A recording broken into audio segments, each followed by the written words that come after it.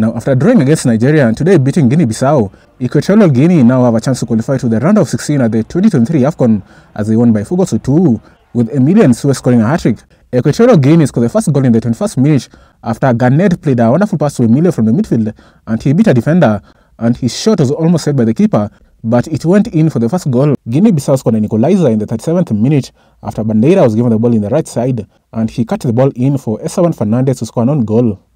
After Guinea-Bissau were almost given a penalty, Equatorial Guinea scored their second in the 46th minute after a long ball was brought in from the keeper Warner to Miranda at the edge of the Guinea-Bissau box and he hit a first-time shot for the goal. Emilio and Nsue added the second in the 51st minute after Ndong was given the ball in the left side and he brought a beautiful cross in for the keeper to miss it and Emilio meeting the ball in the far post to score it. In the 61st minute, Emilio scored his hat-trick and Equatorial Guinea's fourth after Pepin played a through pass to him and he rounded the keeper to score the goal, and he has now scored the first hat-trick at the Afcon since 2008. Guinea-Bissau scored a second and a consolation goal in the extra time of the 90 after Dalcio brought a ball in for the Turbo to make a good run and score the goal. Equatorial Guinea now sit first at the table with 4 points and wait the game between Nigeria and Ivory Coast.